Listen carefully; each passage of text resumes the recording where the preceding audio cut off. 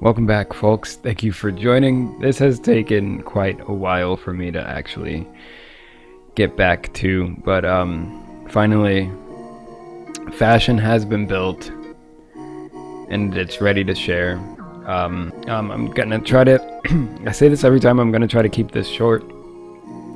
So I'm just gonna give like a brief kind of summary of what I was going for with each one of these, and just show off like alternate maybe arms or chests or something that might work with it. And honestly, this might be one of the last For Honor videos you see from me for a while,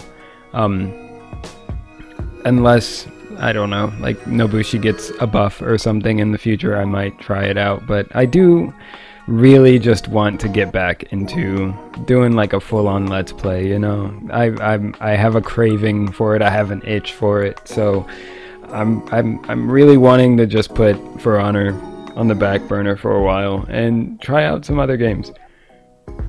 With that said, thank you so much for joining. Thank you. I hope you enjoyed the Nobushi grind to rep 80. It took a lot out of me, but rep 80, we've made it, and I don't plan on really playing any other characters. Like, I don't have as much fun playing any other characters in this game as I do with Nobushi. Unfortunately, she's not a great character, so it does feel like bashing your head into a wall a little bit. This first fashion, I kind of the idea was kind of like a soul catcher, or like she hunts evil spirits or something and traps them. I don't know. And like, I was going kind of whimsical. Like, the idea was just like a super goofy character, and she likes like playing with spirits and stuff like that. I don't know, but and I think it's kind of the ornament gave me that idea with like the smiling kind of masks. And I just imagined these were like trapped spirits flowing through her hair. So I tried to get a palette that would match with the, you know, like hair coming out of the helmet. And I like the idea that it is actually her hair. Looks super goofy and kind of like silly coming out of the front of the helmet. But yeah, I only have a pattern here, the Powerful Protection 3 from the Fortunate Fukuro Anima outfit. I believe that's a 20,000 steel Illustrious. That's the one with the owl. But yeah, you don't really need to put anything on it. Like, it looks fine without. And I like it. You better see the trim that is coming from your palette once again, and it just matches perfectly with that Aegean. And it's cool. I like the Chimera arms with this, because that also takes your both your palette and your material color into effect. Now, the second one, this one I started with the mask on this one. Let me tell you about this mask. The Sagami helm, I think, is extremely cool. I have the firewood material on, and it kind of makes this mask shiny, which is kind of weird, because without the material it's just like a flat white, right? And it kind of does that with every material you put on. It makes it dingy, but now it's not like a shiny, even though this is a shiny material, it doesn't make the mask shiny for whatever reason. Firewood, for some reason, is the only one that kind of gives it that kind of flat shine, but you have to go with like a dark palette. And it, like, if you go with a light one, like super vibrant, it makes it almost like cell shaded. It looks really what's the word, dramatic, right? Rather than, like, let's say I put this on, take off the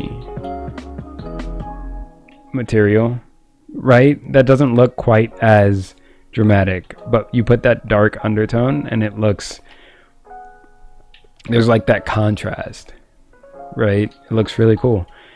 But yeah, you kind of have to, I mean, you don't have to go dark, but the more I started to build this one, the more I started, like, Mokujin was kind of what I was feeling at first, because it is just like a wood mask. It looks pretty cool.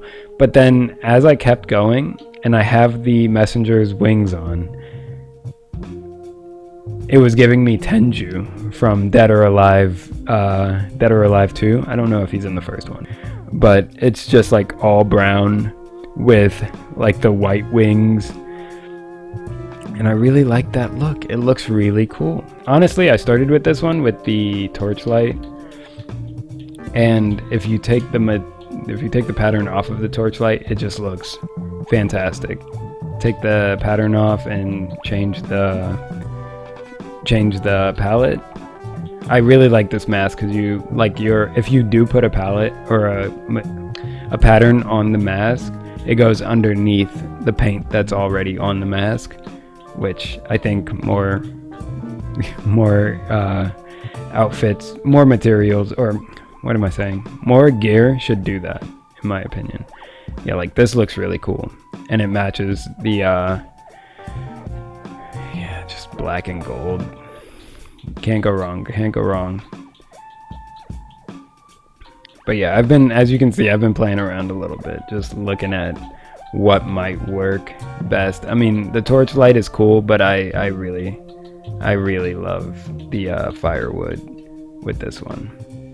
And I think the pattern is just the blending one. You know how I like this blending one. I'm a huge fan. Yeah, and it doesn't really like make it shiny with non-blending, right? If it's too dark, it doesn't blend well enough. Yeah, I like that. I like that. I have the Assassin's Creed event Father of Understanding palette. Honestly, if you don't have it, you might just have to build a different palette.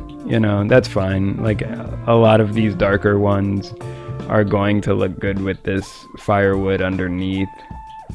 Even some of these lighter ones look pretty cool as well, just building that contrast on top of that mask. Like that, this mask is just like, it's everything for me with this build. Like, it is everything. Everything else is like supplementary, but this mask is it. I kind of like how this looks with the Sioki arms as well. It also looks pretty good with you can play around with the materials, like this one just kind of lends itself to way more, whatever you're feeling, you can just switch it up, put whatever you want on top of whatever, like look at that pink on top of the blue. And this one too, it almost looks like frosted, like the face is frosted.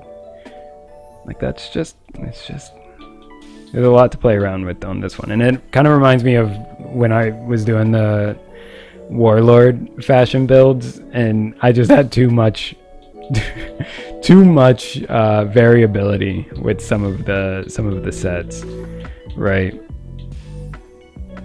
Like, you can kind of go anywhere with it. Now for this this is what honestly took the longest for me. I got this new material, the Wild Berry Reputation 80, and I'm like, I gotta do something with it, I gotta do something.